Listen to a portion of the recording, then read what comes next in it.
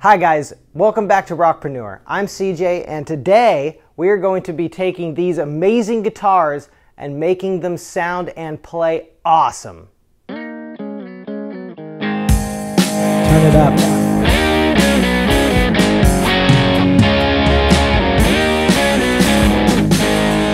You're on the Rockpreneur YouTube channel. I was actually able to buy my dream guitar, this guy right here.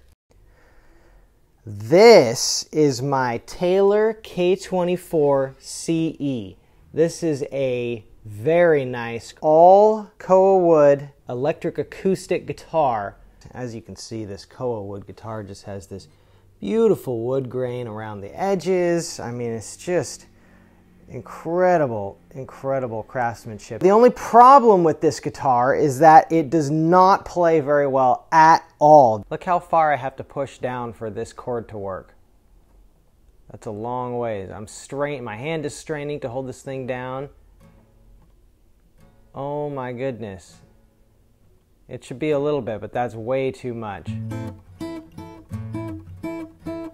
mean, it's just not fun to play when it's that high. Just brutal, so we need to get that fixed. This guitar that retailed for over $5,000 after taxes, it should play like a $5,000 guitar, and right now it plays like a $100 guitar. In addition to this guitar, I have this vintage beauty here, which I believe is from the 1970s. It's a 1974 maybe? But I'm not sure of exactly the year. This is my stepfather Joe's guitar, and it is a very nice sounding guitar as well, but it unfortunately suffers from a very similar case. These are really beautiful guitars, and I really would like to see them play the way they look. Gosh, look at that. All right. Time to take them in. We're going to take these to a local guy here in town and get these things set up so that they play like they're supposed to. I have got my Taylor K24ce back from the luthier. Unfortunately, I have some bad news and some good news. The bad news is the Epiphone is not going to get fixed.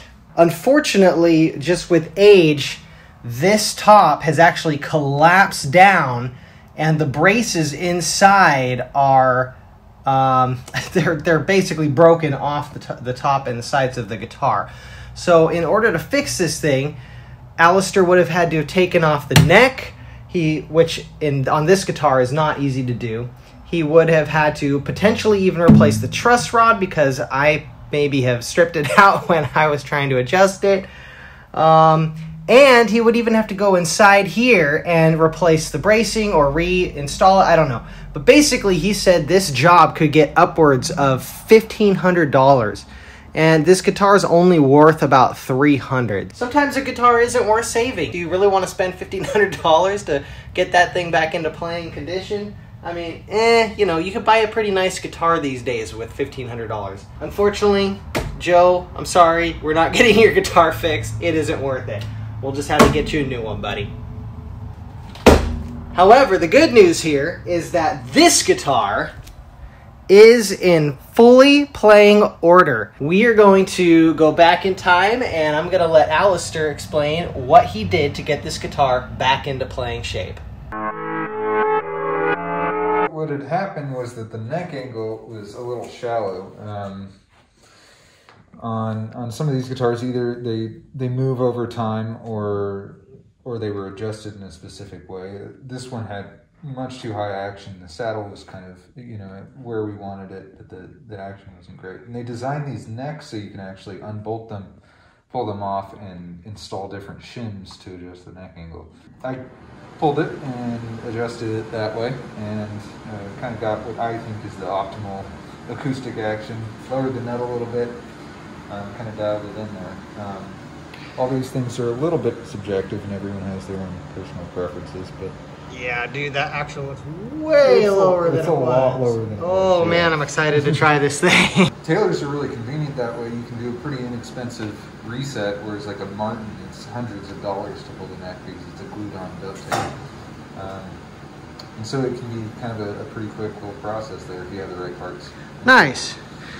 Well, awesome. So I guess, yeah, these Tailors are basically built to be wrenched on, and exactly, yeah. That's really cool. I'm really glad I got a Tailor. I'm really, really, really happy that Alistair was able to reset the neck, bring the action to a point where this guitar is playable, and now it just plays like butter.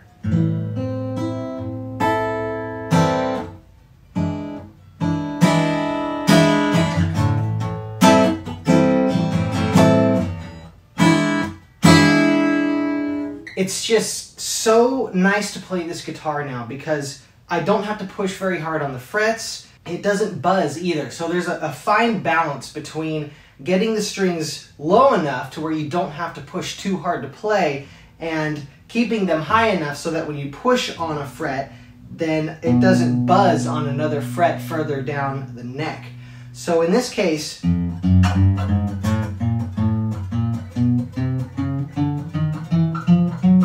mean, that's pretty much perfect. He just nailed it on this, and it's so easy to play. It's just so nice.